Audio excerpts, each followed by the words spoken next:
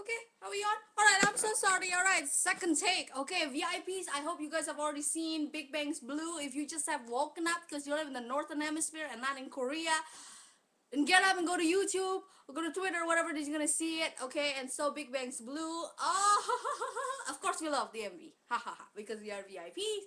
I have to tell you though, the deserted New York streets, you know, New York buildings up in the top, it gives you that chilly, I was just broken up and I'm missing my girl cold feeling, which the theme and the concept they're going for, you know, they're like in ice, can't move, and they need to have a breathing oxygen mask because their heart is so blue. I love the MV. Of course they only use one white girl because there's just a budget problem if they use 5 white girls for each members, but no.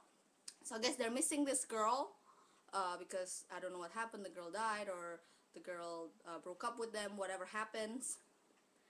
Totally loving each look that each member has. It's almost like they're going back to their normal look, because you know, you see in 2011 they're almost kind of like, oh, a mature Big Bang kind of look. It's all different, but now everybody's going back to their usual, their normal, a true self to each individual. Taeyang goes back with the bandana like how they were in their back in 2006. G-Dragon's of course with a beanie again. I mean, he has like 3 different color beanies that matches his bangs.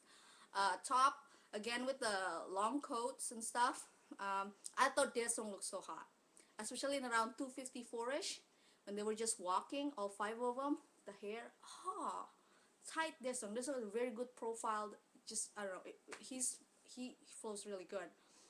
Seungri looks like a tough guy though, with the piercing, and when they do his shot, it's like, yes, he's heartbroken, but you can see that he's the tough one in the group.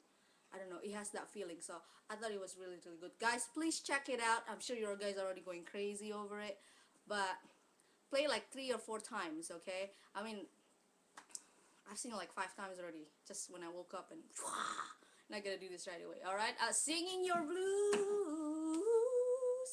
alright? Alright, I also like that they get a good shot of when they run. Like the way they run, the way the camera angle was like, it makes their legs seems longer, and it feels like they're running, gasping for air. Like they're so tired, but they still have to run. I mean, when I saw the girl runs after a few seconds after GD ran in the beginning of the video, she looks like she has energy. But when Big Bang does the run, especially toward the end, it's like, oh, they really can't handle it. Okay, so I thought it's like, wow, it's really like they're reaching for life kind of deal when they run. Also, I love in the beginning part, it was like 5 of them walking, just like dark and silhouetted, and then they walk. It gives you that sense when YG said there's actually 6 team Big Bang because they walk together, but you can also see that they're really just individually walking, and they just happen to be at the same pace.